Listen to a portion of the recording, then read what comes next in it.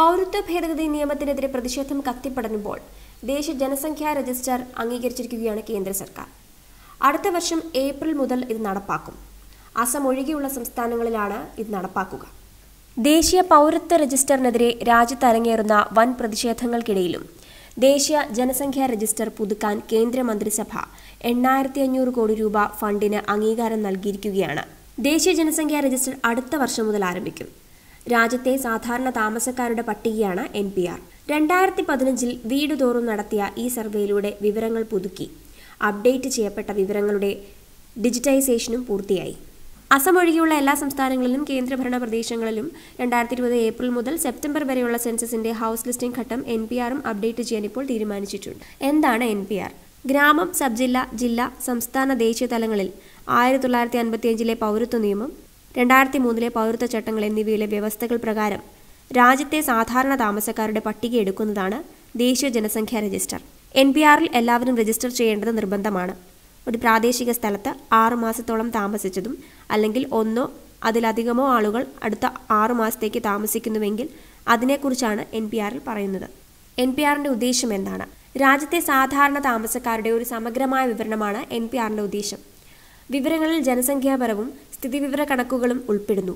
Aadhaar, mobile number, pan, driving licence, തിരിച്ചറിയൽ card, Indian passport എന്നിവ ഓരോ ആളുകളിൽ നിന്നും ശേഖരിക്കും. ഇത് സംബന്ധിച്ച സുപ്രീം കോടതി വിധി അനുസരിച്ച് ആധാർ വിവരങ്ങൾ പങ്കിടുന്നത് സ്വമേധയാ ഉള്ളതാണ്. ജനസംഖ്യാപരമായി ആവശ്യമായ വിവരങ്ങൾ എന്തൊക്കെയാണ്? വ്യക്തിയുടെ പേര്, കുടുംബനാഥനുമായുള്ള ബന്ധം, പിതാവിൻ്റെ പേര്, മാതാവിൻ്റെ പേര്, പങ്കാളിയുടെ പേര്, നിലവിലെ മേൽവിലാസം, നിലവിലെ മേൽവിലാസത്തിൽ താമസിക്കുന്ന കാലാവധി, ജോലി, വിദ്യാഭ്യാസം, വർഗം, വിവാഹാവസ്ഥ, ജനനത്തീയതി, ദേശീയത എന്നിവയാണ് പ്രധാനമായും ജനസംഖ്യാ രജിസ്റ്ററിന് വേണ്ട ജനസംഖ്യാപരമായ വിവരങ്ങൾ. എന്താണ് നിലവിലെ സ്ഥിതി? 2011 സെൻസസിന് 2010 വിവരങ്ങൾ ശേഖരിക്കുന്നതിനിടയിലാണ് ജനസംഖ്യാ രജിസ്റ്ററിനും വിവരങ്ങൾ ശേഖരിച്ചത്. വീട് തോറുമുള്ള സർവേയിലൂടെ 2015 ഇത് പുതുക്കി.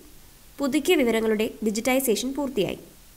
അസം ഒഴികെയുള്ള എല്ലാ സംസ്ഥാനങ്ങളിലും കേന്ദ്രഭരണ പ്രദേശങ്ങളിലും 2020 ഏപ്രിൽ മുതൽ സെപ്റ്റംബർ വരെയുള്ള സെൻസസിന്റെ ഹൗസ് ലിസ്റ്റിംഗ് ഘട്ടം NPRും ഉടൻ തന്നെ അപ്ഡേറ്റ് ചെയ്യും. ഇതിനോടകം തന്നെ കേന്ദ്ര സർക്കാർ വിജ്ഞാപനം ഇറക്കിയിട്ടുമുണ്ട്. NPRനെ തടഞ്ഞിരിക്കുന്ന സംസ്ഥാനങ്ങൾ ഏതൊക്കെയാണ്?